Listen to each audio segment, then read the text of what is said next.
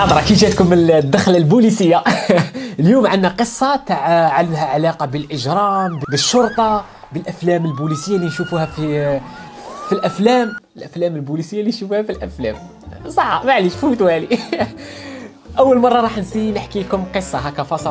صباح الخير عليكم، اصبحنا واصبح الملك لله. السلام عليكم ورحمه الله تعالى وبركاته. قبل ما نبدو عندي تحدي ولا تشالنج صغير ليكم. رانا 338 الف، يعني تقريبا 340 الف، ورانا قربنا ل 100 فيديو. طلب بسيط وصغير، نلحقوا 350 الف قبل ما نلحقوا الفيديو رقم 100. هذا الفيديو رقم 98، يبقى لنا فيديوهان على رقم 100.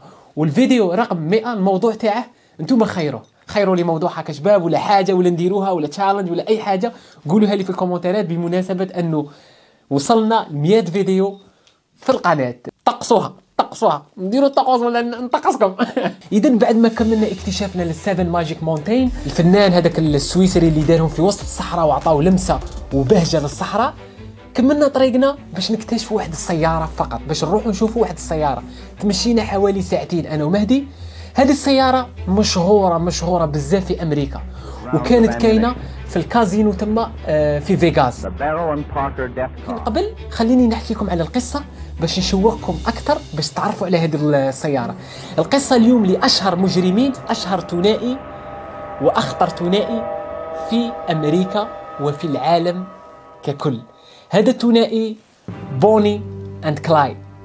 كي تلاقوا هذا الثنائي كان في عمر بوني 19 عام وفي عمر كلايد 21 سنه، يعني كانوا صغار بزاف. القيمه تاعهم نفس قيمه الكابون، رغم انه يعني الملف الاجرامي تاعهم ماشي كيما الكابون، يعني ما كانوش يديروا عمليات اجراميه كبيره، كانوا مختصين بحاجات صغار، سرقه البنوك، سرقه المحلات، سرقه لي غاز ستيشن، سرقه الناس من برا، سرقه السيارات، فكانوا مختصين بهذا الشيء.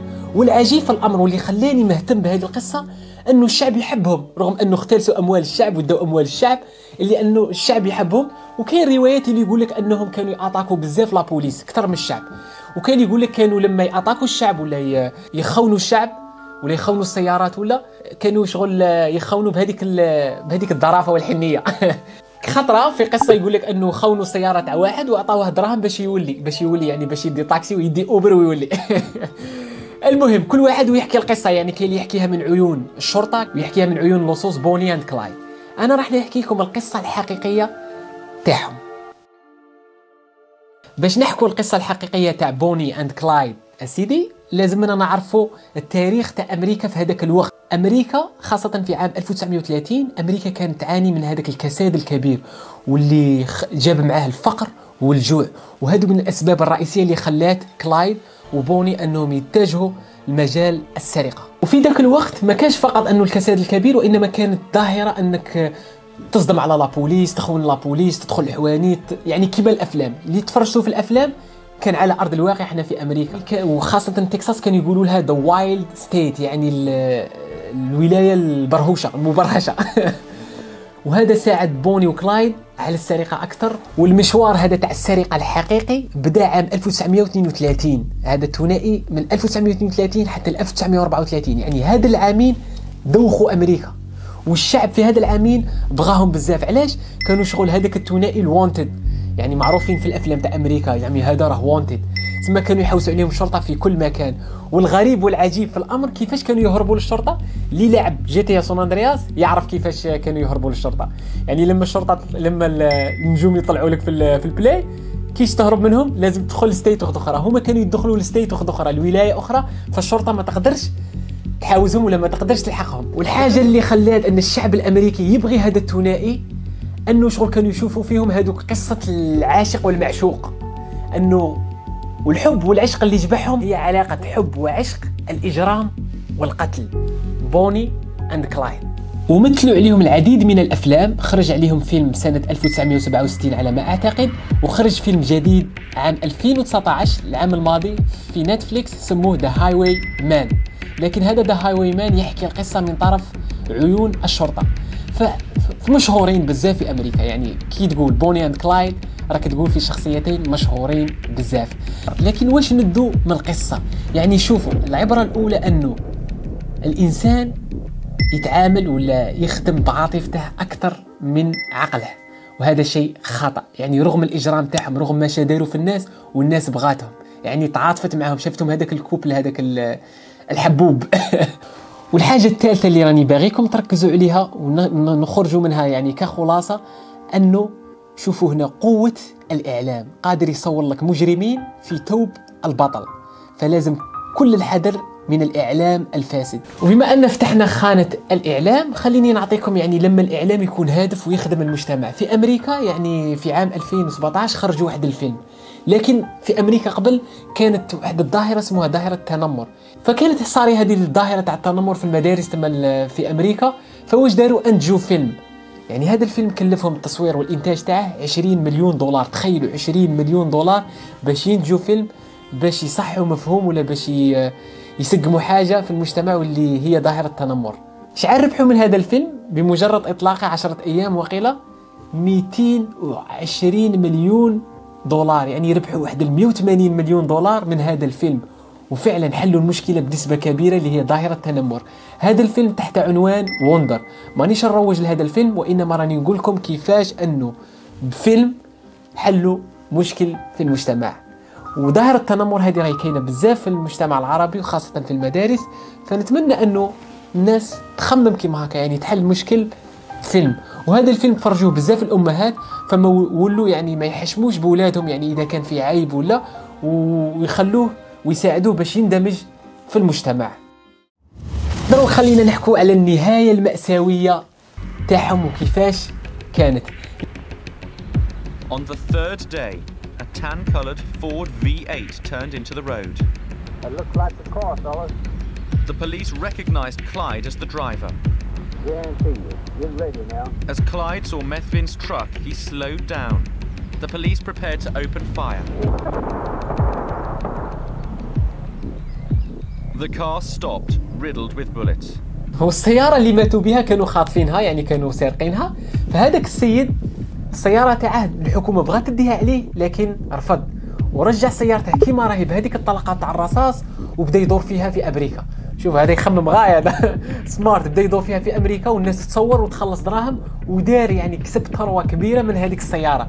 من بعد هذيك السيارة اشتروها عليه الحكومة الأمريكية، والآن وين راهي هذيك السيارة؟ وهذيك الكروسة اللي قتلوهم وما حبوش يستسلموا، تما قاعدين يتيروا على بوليس ولا بوليس يتيروا عليهم حتى قتلوهم داخل الكروسة. والكروسة هذيك وراهي في البلاصة هذه في الكازينو هذا اسمه ويسكي بيتس، راهي لداخل. وهنا اليوم راح نفيزيتيوها جينا على خاطر. وهذا كان الحلم تاعي انا ملي كنت صغير، كنت نتاثر بالقصة هذه وقلت الجواد لازم نروحوا نشوفوها. إذا اليوم راح نحقق واحد من أحلامي. يلا هيا جواد هيا.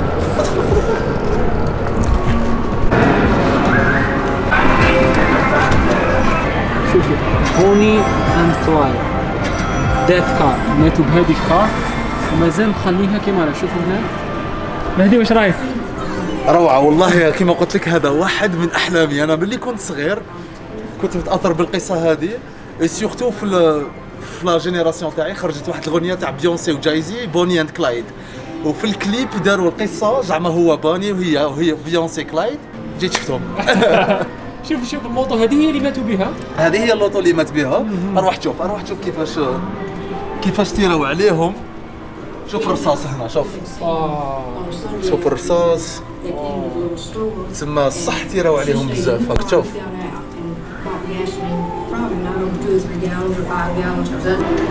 وباش تشوف باللي اختلسوا بزاف دراهم وداو بزاف دراهم البنكات، شراو كانت عندهم كروسة بلاندي.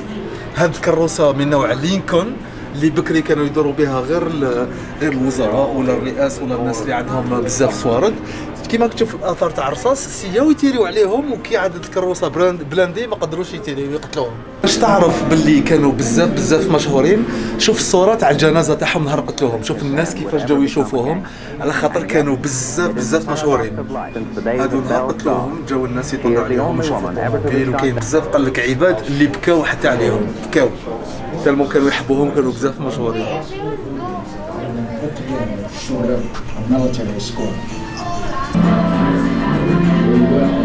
وكيما تشوف هنايا هذا السلاح اللي حكموه عندهم، السلاح اللي حكموه عندهم. راك تشوف في الثلاثينات عندك سلاح هكذا بزاف، حاجه كبيره. وهنا تقدر تشوف الصحف اللي هضروا عليهم. تما جرائد والصحف اتسيتيرا. مي الحاجه المهمه هنايا ثاني كابار الكار التصويره تاعهم كي كانوا ميتين في لامورغ صوروهم. وهذا التصويره تاع الاوفيسر اللي قتلهم. هذا الاوفيسر بعد ما قتلهم ولا بزاف مشهور، على خاطر شحال من اوفيسر حكم لونكات تحقيق تاع القضيه تاعهم وفشل وما حكمهمش. اذا هذا كي حكمهم وقتلهم ولا بزاف مشهور بزاف. ودارين ثاني الفيلم تاعهم كل ما تجي تفيزيتيهم واستحفظوا ثاني حتى باللباس اللي ماتوا به.